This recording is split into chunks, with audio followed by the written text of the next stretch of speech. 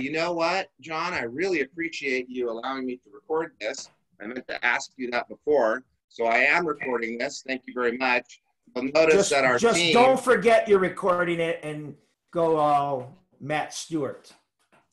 You'll notice that our team is very adept at using Zoom, and they're all muting themselves.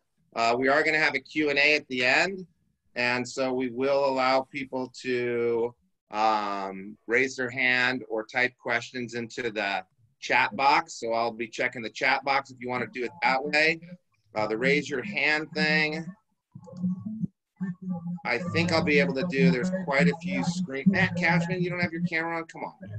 There's quite a few screens here to go through. So we might have to do the chat as our way of asking questions. I'm going to get started. There's still a couple people rolling in, like the great Max Alessi just showed up. Kalina just got in here. So nice to see you all. I want to just start off with, we start our VP meetings and a lot of our big group meetings with a positive focus. And, we start our VP meetings with what's one of the great things that happened since we last saw you. And I just want to say that this year, I'm blown away by our team. I mean, this is a tough job. And we already have a lot of people that don't make it through. We have a lot of people that think that they can work hard and they go to training and 2 weeks later, they realize I can't work hard. We have a lot of people that deal with rejection and people saying no, and you can't have my lead. You can't have this estimate that I told you could have. You can't have the job. You're too young. You're too whatever it is. And we have to learn to build the confidence, to fake it till we make it, overcome all that. And then this year happened. And our company does great in recessions. So we knew that we would be able to handle a recession, and we've got one. Having everybody stay at home was a new challenge. And we're always impressed by the group of people that come out of college work. We've had Congress people, we've had business leaders, we have people sell companies for $1 billion. We've had lots of great people.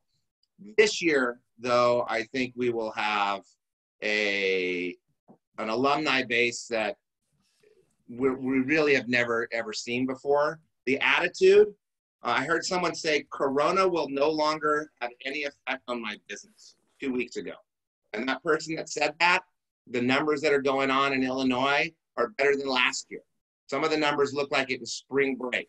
Corona will have no effect on Illinois, is what Kyle told me. Much better than doing your best, John.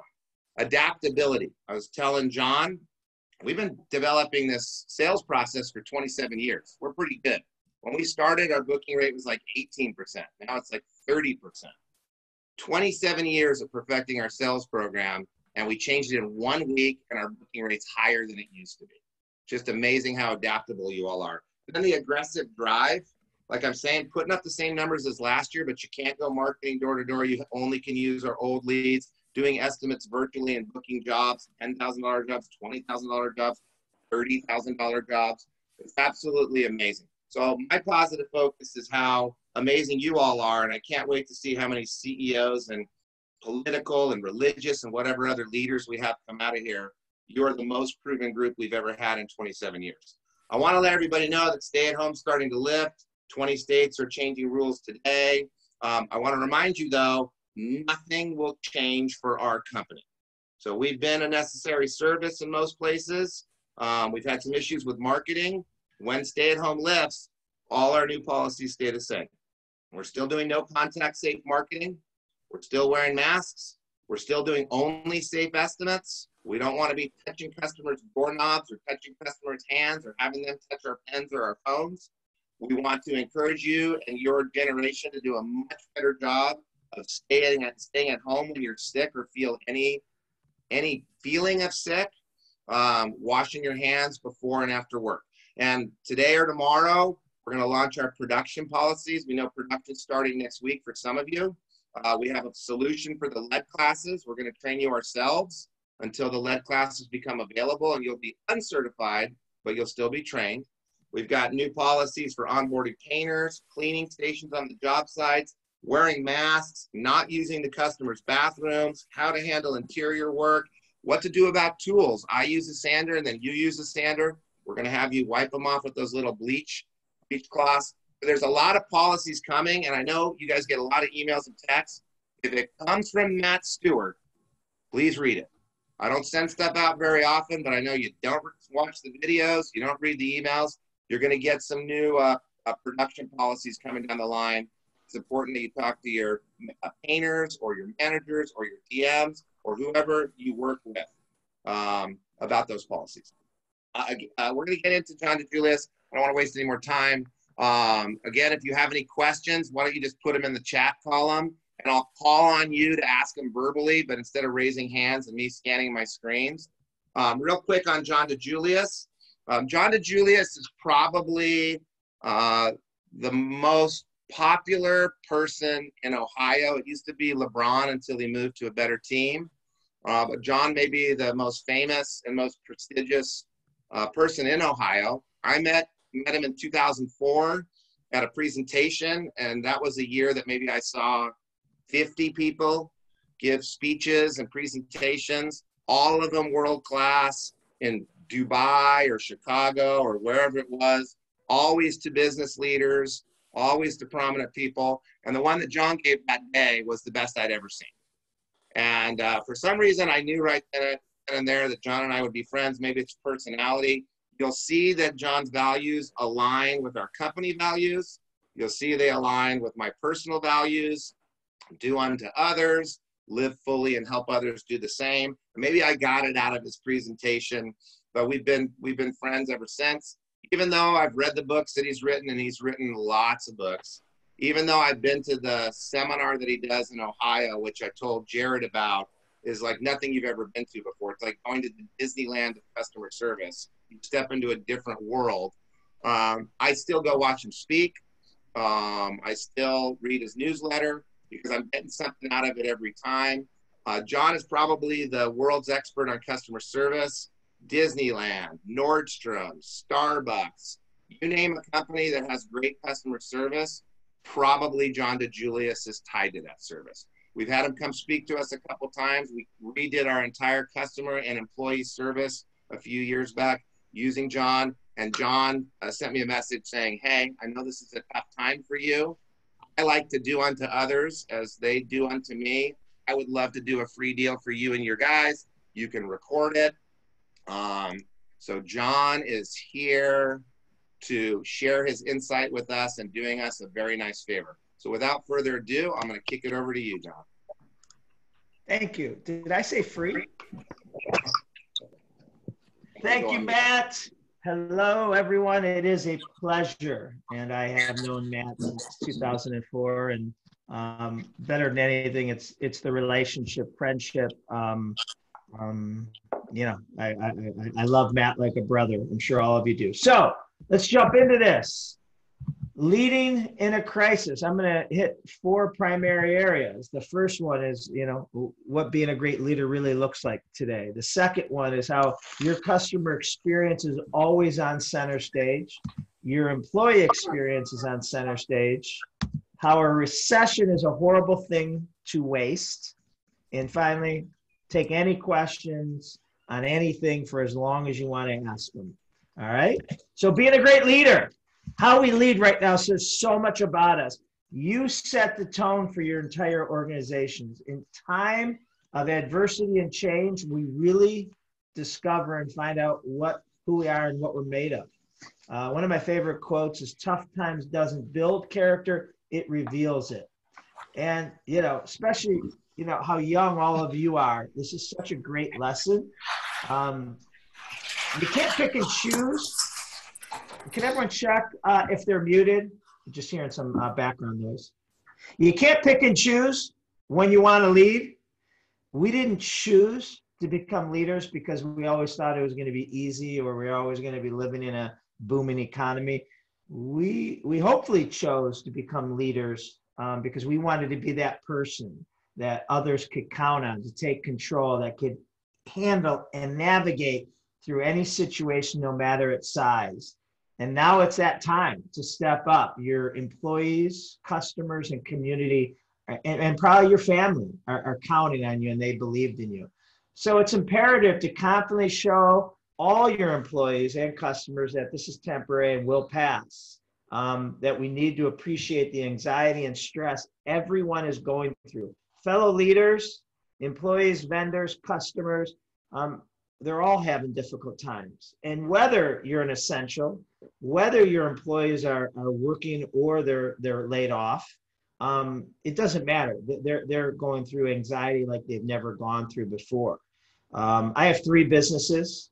For nearly 30 years, I've owned and operated John Roberts Spa, which is salons and spas in Northeast Ohio. I'm not active today in the day-to-day operations, but right now they're all closed, and they have been closed for 6 or 7 weeks, and there's no date to return. So I have 150 people in that business that are off.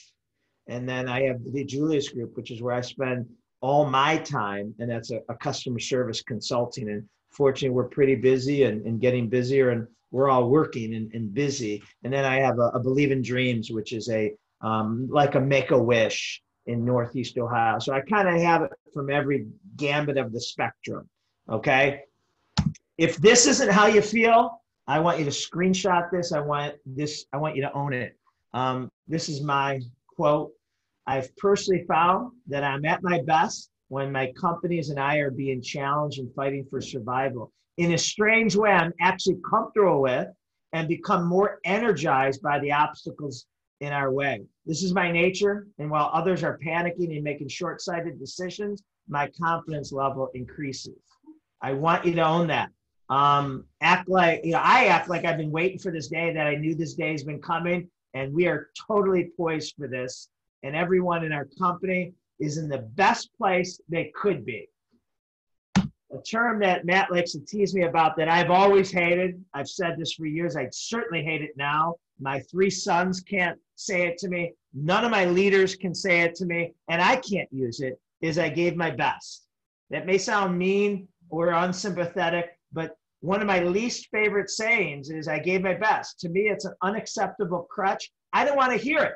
All right. If Matt's, someone on my team, I'm like, Matt, why didn't you close that? Or Matt, why didn't we hit our numbers? Or Matt, why didn't you get a B or better on the test or whatever? And he just says, well, John, I gave my best. Oh, you gave your best. Oh, well, if you give your best, then that's all I can. Bull. Okay. When the goal is to accomplish greatness, go where no team, no person, no organization's gone before. I wasn't asking for your best. Your best is what you were capable of in the past. I'm expecting you, me, us to figure it out. Try 1,000 ways. If need be, try 1,000 more. I expect to innovate, lose sleep, get around it, find loopholes, research, and sweat like we've never sweated before. I got to close my office doors because they're vacuuming outside, and I don't know if you can hear it, but hold on.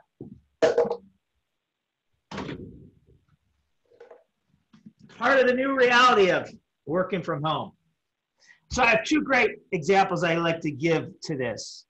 The first one is if you've ever studied the history of Steve Jobs, and if you haven't, you should. He was an amazing entrepreneur in so many ways. Well, Steve Jobs' employees would say he had a reality distortion field. And I guarantee you Matt has it, and every great entrepreneur has it, which means is he was out of touch with reality. To Steve Jobs, if you could think it, if you could picture it, if you can imagine it, it was possible. So what that looked like is he'd come in and they were working on the Mac 2 or the Apple or whatever it was at the time. He'd say, all right, how long is it going to take? And they might say, 6 months, 12 months before it can get out and ship. And he said, nonsense, you have 6 weeks. And they'd look at him like he was kidding. Or he would tell them to get something like this, headphones, into this. And they'd say, that is just impossible. And he'd look at them. And they would get uncomfortable, and they would always figure a way out.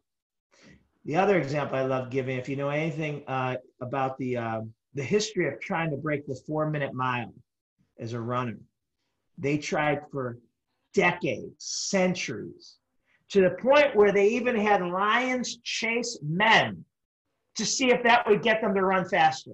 And that did not end well.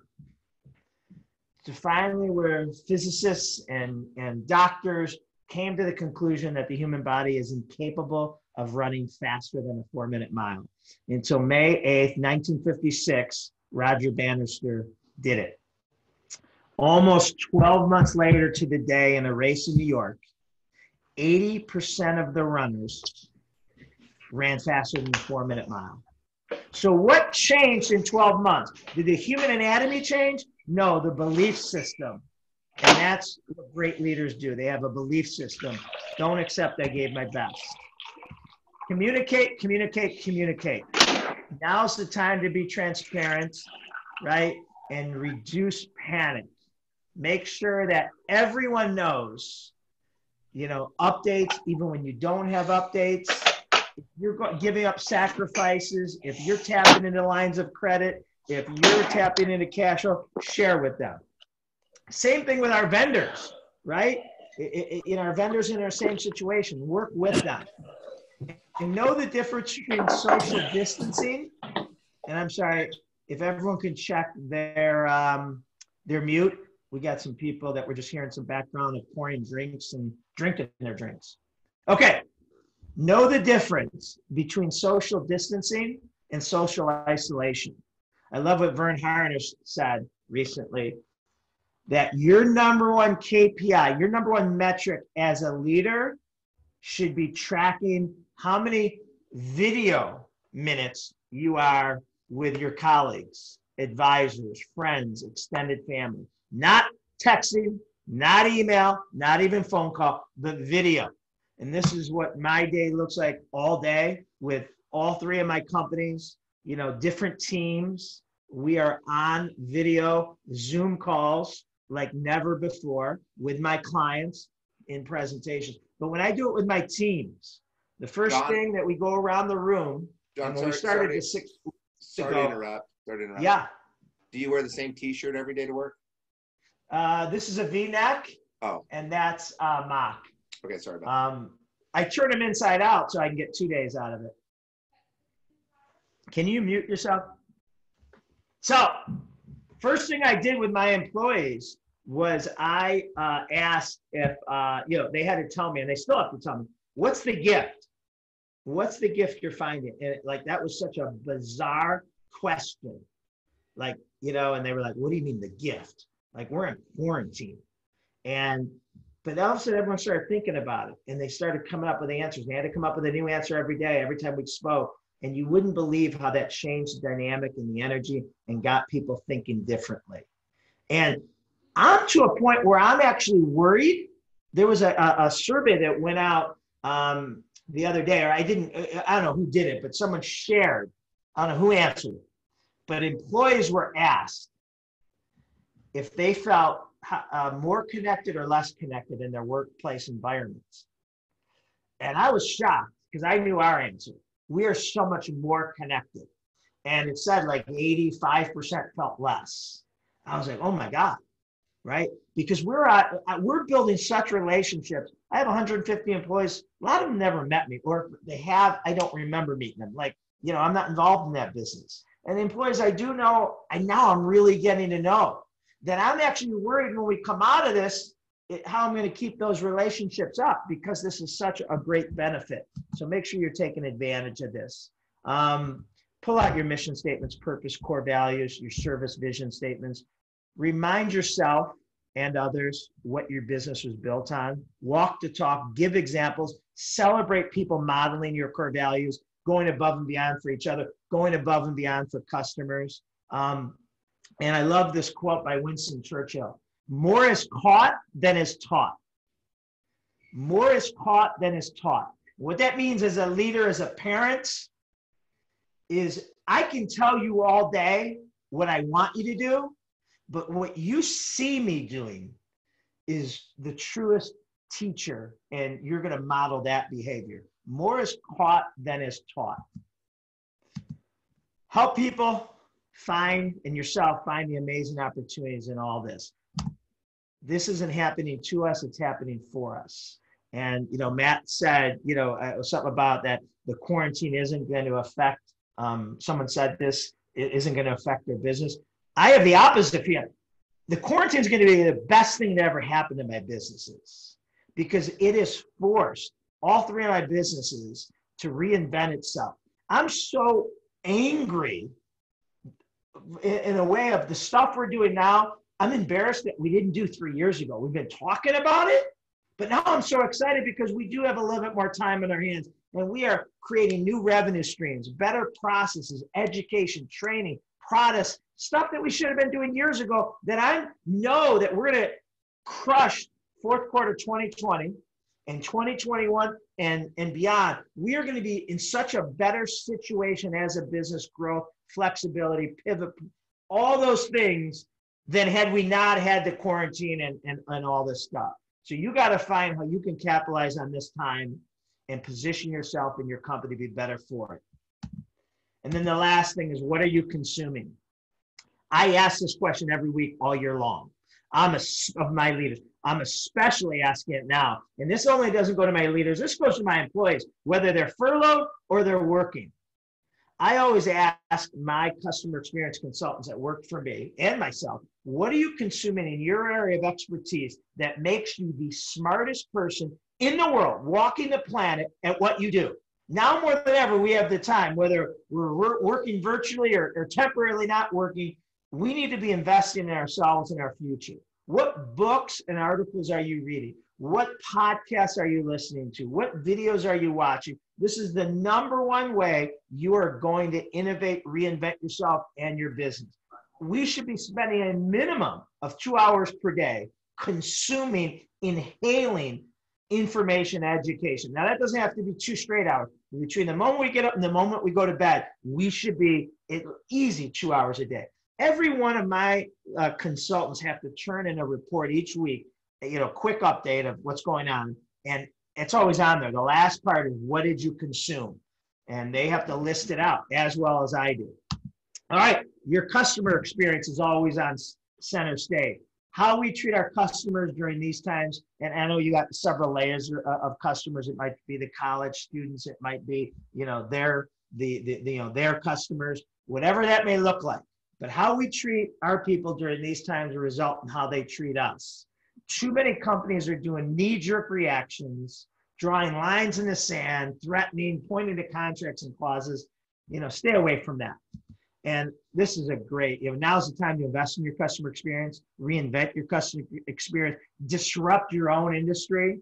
The Watermark Group showed this, the biggest economic downturn before today in the last 50 years was the Great Recession in 2007 to 2009. So during the worst economic downturn in the last 50 years, they compared the bottom 10% customer experience companies in every industry to the S&P 500 to the top 10%. And you could see the bottom 10% had a negative 57% return. You can't make it. Those companies did not, most of them probably didn't make it through that time. The S&P 500 had a negative 16%, better, but still not good. The top 10% companies in every industry had a positive 6% return on investment during the worst economic time our country had seen in 50 years. Your customer experience is your best ally in any economy. Be a resource for your customers, right? Make sure we're communicating, showing concern, knowing them, and not just being a transaction, not just making a sale, right? So my newest book, The Relationship Economy, is focused on this. This is the thesis about it. I did a TED Talk that I encourage you. It's titled Meet as Strangers, Leave as Friends. When you get a chance later on, part of your 2 hours of consuming today is Google that. It's 9 minutes and 31 seconds. Show it to your employees. If you have kids, show it to your kids and live it. And basically what it is, I'll give you the highlight version right now, is there's no greater skill. Any of us, old men like me and Matt, young people like you, there's no greater skill that any of us could constantly work at and teach others than the ability to build an instant rapport with others, whether that be a stranger, an acquaintance, coworker, customer, you name it. That's a hard thing to do. especially because most of your generation is relationship disadvantage and no fault of your own. You've only known the digital age. Okay. The other reason why it's difficult to do is we are, even me and Matt, who grew up in a different time, we are, we're on our devices more, and we're all genetically coded to be preoccupied about ourselves, right? Our business, our sons, our kids. So how do you fight that? First thing you gotta do is realize that everyone you come in contact with has an invisible sign above your head that says, make me feel important. Next thing is, how do you focus on the other person, not throw up on them about yourself? Well, here's my acid test. Whether you speak to someone for 3 minutes or 33 minutes, you should be able to walk away and tell someone 2 or more things of their Ford. If you could tell someone else 2 or more things of the Ford of the person you just interacted with, you not only built a relationship, you own the relationship. Because to each and every one of us, Ford is our hot buttons. It's what gets us excited and talking fast, okay? Family, are they married? Do they have kids? How old are their kids? What activities are their kids into? Occupation, what do they do? Who do they do it for? What's their title? How long they've been doing it? Recreation is a lot of people's biggest hot buttons. What do they like to do on the weekends, their free time, evenings, early mornings? They're runners, they're bikers.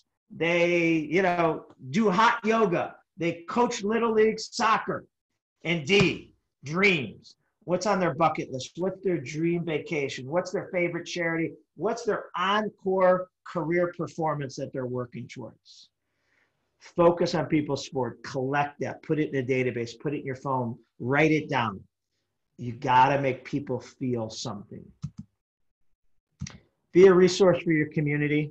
That's really important. A couple things we're doing, the salons, when we reopen, we're giving all frontline essential workers, not painters, but anyone that is working in hospitals, pharmacies, grocery stores, EMTs, a $50 gift certificate to our salon and spa. Heck, if you guys want one, fly to Cleveland and we'll give you a $50 gift certificate too. And the DiJulius group, what we're doing for small businesses, we have this online training software that large companies pay a lot of money for. Well, it's called My CX Trainer. We're giving it to all mom and pop restaurants, dry cleaners, barbershops, hair salons, you name it, that have been closed because of this. We're giving it away to them for free so they can use it to train their staff when they get reopened and hopefully provide a better experience. And so look at it. While I believe it's really generous, if you look at it from our standpoint, it doesn't cost us anything. We already have this product. We're not losing future sales because the people we're giving it to would never be a client of ours. So, and we'll get a ton of PR if we choose to go that route. Stop selling, start educating. Be careful. I know all of you get e-blasts, LinkedIn requests about, hey, I can help you get more leads and more of this and more of that. If you want to be unsubscribed, unfollowed, unfriended, then keep on doing that shit. I mean, it's tone deaf. It's insensitive. It pisses me off when I get it. Now, educate me, share with me, and I'm fine. And all of a sudden I realize, maybe I could use you for this, right? But just be careful with the hey, here's what we can do. Here's what we're selling. We got a spring sale. You got to be careful with those things. There's a fine line there. Number 3, your employee experience is on center stage. Be exceedingly human as leaders. Demonstrate your concern for your employees, their real fears and anxieties, not only professionally and economically, but socially and personally. Even though you might not have definitive answers to all their questions, let them know that you're listening and you're there and you can empathize and that you're vulnerable too, okay? Be persistent. Now's not the time to hold back.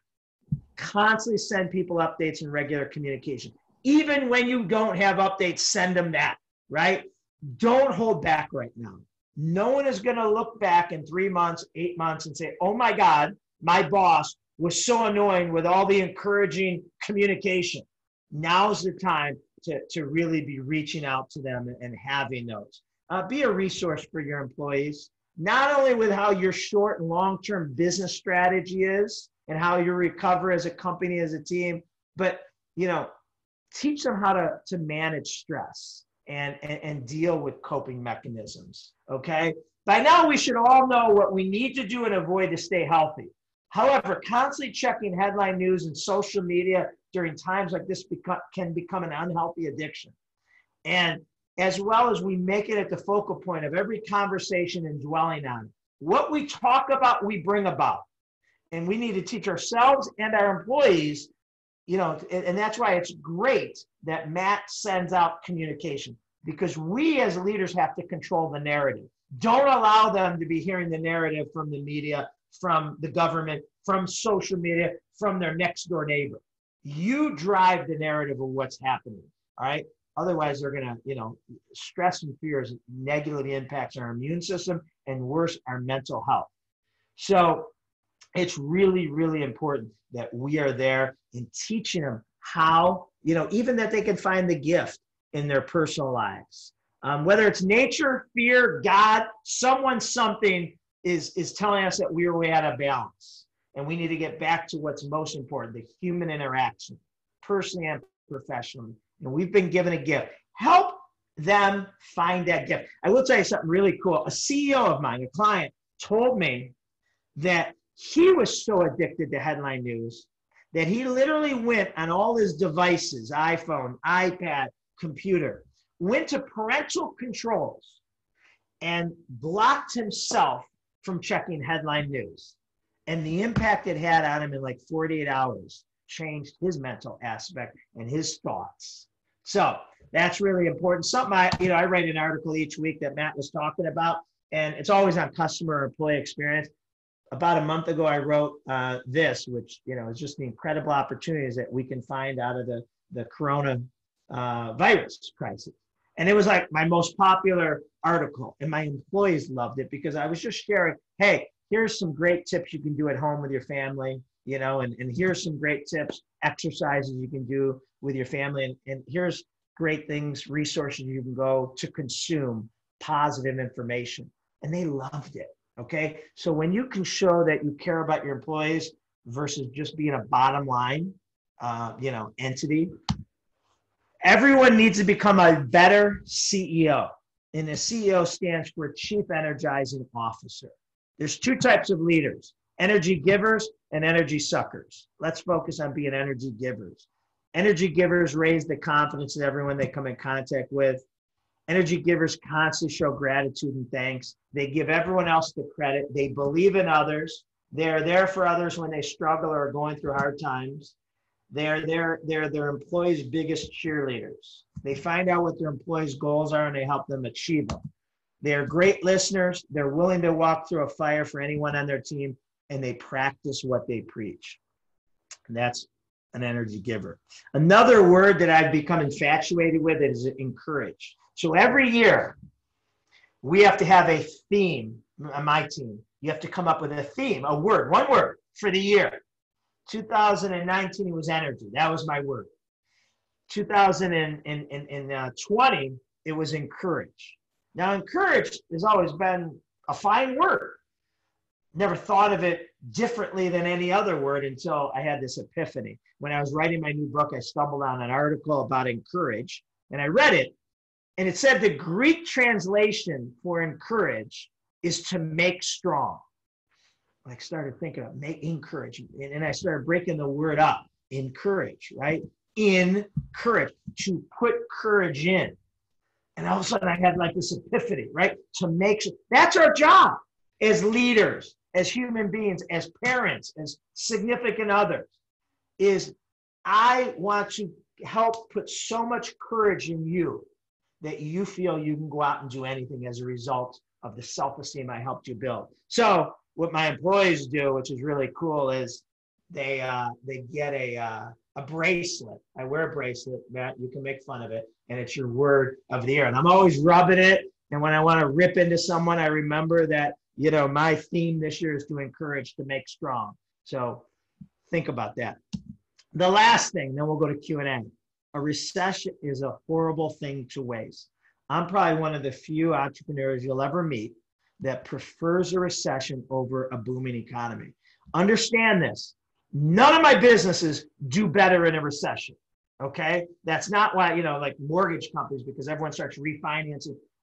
None of my businesses necessarily do better, but my competitors do so much worse in a recession. Okay. So, a recession is a horrible thing two ways. First off, when you grow really fast, like we all have, most businesses have in the past 10 years. Well, that's great. And I always want to grow. There's a lot of bad things that come from it, right? When we were first starting off 20, 30 years ago in any of my companies, and we needed to hire someone, we'd interview 15 people to find that perfect person.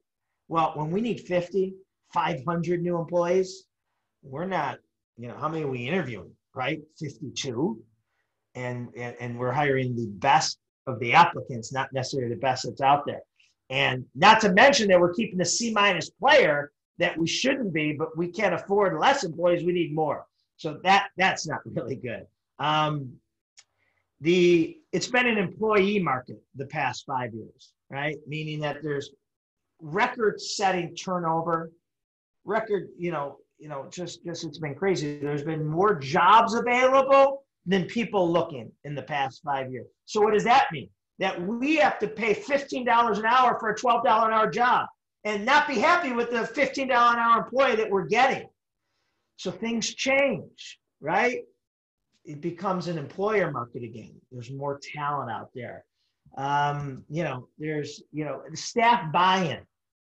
When people are crushing it, my sales staff, my consultants, my hairdressers are making more money, book solid, have a waiting list, and have 3 offers from competitors.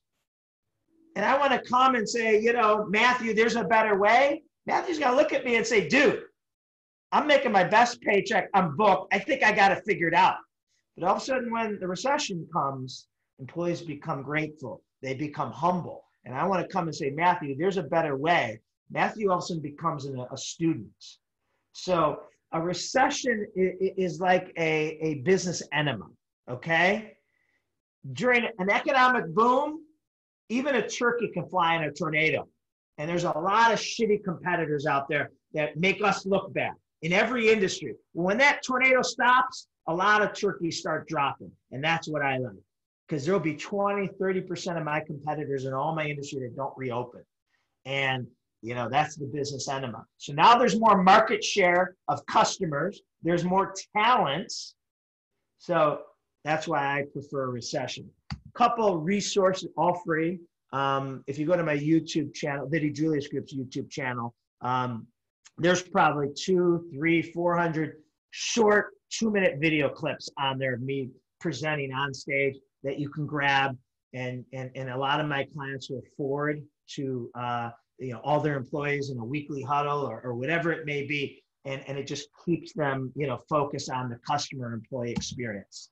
So that's it. I'm going to turn it back over to Mr. Stewart, and I am more than happy to answer any and all questions on any topic. Yeah, real quick, let's leave the slide up. And I know there's a lot of people on this call that already get the DiJulius Group newsletter. And I don't know where that is on there. The upper left-hand corner, 2DG, click e-service. Yep, so you can sign up. You want the slides that you just saw are in the right-hand side if you want to download the slides. Yeah, and I think it's worth signing up for the newsletter. If you're in business, and we just heard it, you're in business, maybe for the first time, maybe it's your 3rd year, maybe it's your 5th year. It's about the stakeholders. And so a constant reminder of how we can do better for our stakeholders, whether they're employees, whether they're customers, whether it's the community. It's worth consuming some, in addition to, whatever's going on with stay at home in your state and whatever's going on with labor in your state. It's important to consume other things. And that newsletter would be a great consumption. I also wanted to flag meet as strangers, leave as friends. John said to Google that. Would be great to share with your buddies. So any of our videos or any of this that you want to share with people that are not in College Works, that are just your friends or your parents or your brother or your sister or your significant other, feel free. That time management video that I put on is a great one. All this John DiJulius stuff is a good one. Is a great one too. And can you plug the group that you support in Ohio one more time too? Because a lot of people here have not started to kind of look at the community and how as entrepreneurs they can support the community. So you mentioned charity in Ohio. We have people here that are in Cleveland looking for free haircuts and may want to pay it back a little bit too. So what was the name of the organization? I'm not sure. Believe in Dreams is my I own it. And it's like Make-A-Wish, but it's for non-medically related hardship kids that economically disadvantaged that have just been through unbearable things that hopefully none of us can relate to. And you know, a real quick story. When we go there and we say, hey, you know, you can have any dream you want, we're thinking, oh God, you know, Disney and, you know, this. And, you know, they say a bed without bugs. And they say, you know, newer shoes.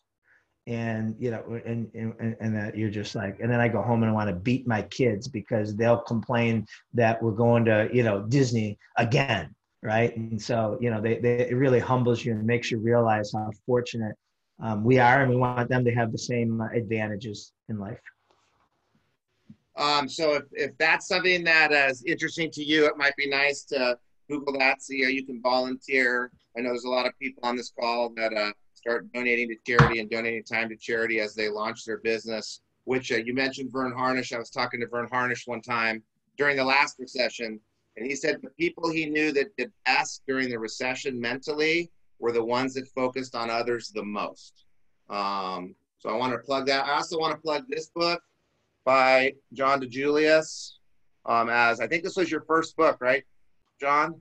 Yes, sir. There's quite a few of them. You'll see mine's all beaten up because I've read it so much. Mine came with this super cool hat, which John knows this. Little side note, this hat. Puts it on his dashboard and parks wherever he wants. Yeah, this hat, when I was recruiting, would sit on my dashboard, and I would go to every campus police station, and I would park in the police only spot in my M5, and I'd throw this on the dashboard, and for years I never got tickets. So I'm happy to have this out again. So I want to open it up for some questions. If you want to ask a question, just type your name in the chat box because I can't see the hand raises. I'll kick it off with one. You talked about educating versus selling. And what we try to do is go out and figure out what customers want and what they need. Show them the cause and the effect of their problems. Show them what things used to look like before it started raining and the sun came out, what it'll look like in the future, and talk to them about the different things we can do and what the benefits might be. What do we need to do beyond that to be an educator instead of a salesperson? And I listen, if I'm calling you and inquiring, the game on, like, you know, I'm inquiring. It's just, you know, that blind solicitation of, hey, you need, hey, I'm doing, you know, I have a clothing company I like to buy for, and they keep on sending me these emails of like, you know, their new spring line. And I'm just like, you know, dude, I'm like, I unsubscribe. I'm like, you know, I just feel like it's insensitive, you know, at least I did initially, you know, now I'm getting a little bit back to normal mentally as a consumer, but, you know, just coming out without your wares. I have a cleaning company, flooring and all this, that we work with Coit cleaners. They're all over. And they asked me the same question. And so you could see if this applies to you. But I said, don't tell me about, you know, your spring deals. Tell me about how I can sanitize my house and my business is better because you're the expert. And so for safety, for customers, for employees, peace of mind, just give me a bunch of tips. And then they did that. And when they were giving me these tips on how I could do it myself, one of the things I thought of is, well, you know, hell, why don't I bring them in and just do it for me, right? Because, you know, they're better at. But if they just would have came at me with, hey, we could do this, I feel like, you know, they were, you know, car salesmen. But the fact that they were teaching me how to do it myself, if I wanted to, I really liked that. And I realized that, you know, why do I need to reinvent the wheel? I'll just let them come in and do it. So I don't know how that looks in your world. Okay. So we have some other questions. Kate and Herman, I think you're the first one. I don't know if you can unmute yourself. I just unmuted you. I don't think he can, so. Caden said, is there anything you could do in particular to motivate, to do for motivation during this weird time? So if it's self-motivation, it's all those things. You know, I'm just on a regimen. I think the quarantine exaggerates who we are as a person. And if you're lazy and a victim and you're like, oh my God, I can't work out because my gym's not open. Well, you know, are you an idiot? I mean, you know, gyms weren't invented for the first, 6,000 years, and people worked out, right? And so, whatever. You just gotta, go to the TED Talks and Google the top 10 TED Talks of all time. And I don't care what their topics are. They may be topics you don't think you're in, and you will be wound up after watching a couple of them, right? Watch Simon Sinek, Jack Daly, whomever, and, just feed yourself that type of stuff. Guy Kawasaki, Tom Bilyeu, Tony Robbins, whomever, whatever turns out, Brene Brown, and you will just be fired up, make sure. And then, watch who you're surrounding yourself with. Like, if someone's negative, don't talk to them for a while. If they just want to tell you how horrible the world is, and they think this is a conspiracy and this is a Republican or a Democratic, who cares? That could be true, it might not be true, but I can't control it. That's why I love talking to Matt, because whenever I get off the phone, I'm like, inspired to do something. But if for some reason you find people give you the opposite, they're energy suckers, you can pick and choose how much time you give them. Yeah, Mike Cato says you are the sum of your 5 closest friends. So think about that. Are you hanging out with people that are kicking your ass and that you want to be like? Or are you hanging out with people that are smoking bowls and staying in bed all day? Because it rubs off. CJ, to me, there's 2 types of friends. And there's a friend that, Matt, let's go grab a beer after work, right? And I tell him, hey, as long as I'm home by 7, I promised Claudia I'd be home for 7 for dinner. So at 6:15, Matt says 1 or 2 things to me. Hey, let's place another order. Or, hey, John, if you leave now, you can make it home by 7, right? Which type of friend are you? Which type of friend do you want to hang around? Or the type that says, hey, you want to go get a workout in tomorrow? Or, do you want help studying for that test? Or screw it, graduation, you're still going to graduate whether you get whatever you get on that. So, be careful of which type of friend is influencing you. All right. So CJ, I'm trying to unmute you. You're ready to go, CJ. Oops, I just remuted you. So what is your question? I had my question answered. It was about mainly the difference between the selling and educating. Okay. And Max, I'm going to ask your question for you because I couldn't unmute you. So Max Alessi asked, balance between growing too fast and taking advantage of opportunity. Lots of companies are not pushing into the market right now. How do you scale responsibly?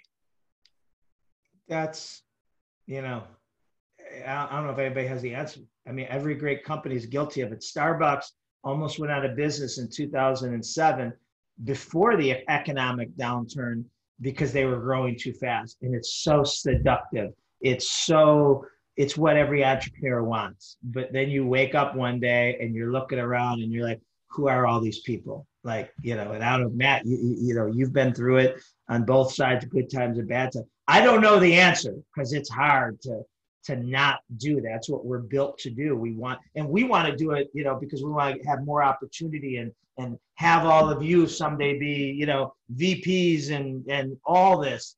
But it's so seductive in the same, thing. Matt, what's your answer? My answer would be to focus on the vision and the strategy of the organization, which is usually formed when you're of sound mind and body. You're not under stress. We have a strategy, we have a vision, here's where we're going, here's our plan, and then use your values as a decision maker. So for example, we could go into the business of scanning people entering federal buildings with thermometers. There's a big need for that. We have lots of people. We're great at hiring. We're great at training. Simple. But there's nothing about that in our strategy. Our strategy is to focus on our core competency, to take very small steps outside of our core competency, to not go off and start chemical companies and crazy stuff because we don't know what we're doing. So it's easy to miss that opportunity because we focus on our strategy. Then you have your values, and we have our corporate values: earn the right to work here, referability habits. You have your personal values. So if you use your values as a decision maker and you're comparing it to your vision and your strategy, that will help you grow more responsibly. That would be my answer, John. No, it's a great answer. I think you're right, 100%. Yeah, someone should pay me $20,000. Yeah, I know. I hate when the host is smarter than the expert. Okay, Cody, you're up. You're unmuted. What is your question? Yeah, so if you do identify an energy sucker within your business, what's a good way to bring it up to them without being too forward to the point where it's like you don't want them to get defensive? They're still a good team player sometimes, still like a valuable a valuable employee. But how do you bring up and just put it on the table with in a professional way? One, be the role model, right? A quote I love is go show the proper way, and when necessary, use words, right? I love that. Just don't be a finger pointer saying, hey, Cody, you gotta be more positive and walk away, right? Show that. And then if he or she is someone that's reporting to you, I think that's a great way to, sit down, experience, share, say, Cody, I see a lot of similarities. Man, did I used to screw up, and I'd come in guns a-blazing and, not realizing I just, devastated and versus coming in and showing people, hey, Bailey, you're doing a great job, and, this, and then show her the opportunity in some other areas that, you stepped on landmines, and maybe Matt or a coach or whoever took you under the wings and helped you see it. Now you're a mentor. Now you're a coach. You're helping them get to their next, ladder or whatever, no pun intended, faster as a result. Okay, thank you. And I'm Brianna McCoy. You get the last question. Yeah, my question is just I'm in the other side of the business, Home Genius Exteriors, and a lot of the stuff with the leadership and management team, we're changing a lot week to week, day to day with what we're doing within our business. And I have the marketing team underneath me, and I feel like when I'm changing things in each work shift, each work shift this past 2 weeks, we've been doing different them, and I feel like I'm more so just telling them. I don't feel like I'm leading them with the changes. So how do you suggest leading the group with the changes that I'm making, shift to shift, versus just telling them that this is what we're doing? Hopefully you understand the why behind it, right? Versus just kind of blasting me with information and it feels like a fire hose. And then it always, to employees, feel like, why are you doing this? Like you guys just make shit up to make my job harder. That's how it feels like for an employee, right? Versus you coming out and all explaining the why, and there's logic behind this. We have found out that we are more successful, or your job is too complicated the way it is. So while there's going to be a learning curve, this system will actually make us easier to do business with, your job easier. So making sure you're just not informing, but you're educating on the why and the rationale behind it can totally change everything. And Matt might have more specifics to that as well. Thank you. Yeah, thank you. You're muted, Matt. Thank you. I could add to that, but I want to give Adam Columbus, just because he reaches out to me more than just about anybody, I want to give him a chance to get the last question. So he gets and Matt, I don't turn into a pumpkin at the top of the hour. So okay, cool. Adam, go ahead. You're up. Thanks so much, Matt. Awesome. So I guess my question was, what other motivation advice could you give employees who know they can do really good at the job if they just try it a little harder? How have you seen your efforts pay off in the job, and how have you kind of seen yourself become rewarded because of that? We can't change everyone. You could, really, I motivate myself. That's all I worry about motivating. And when I do, I don't always do, but when I focus on motivating myself, I have a lot less morale issues.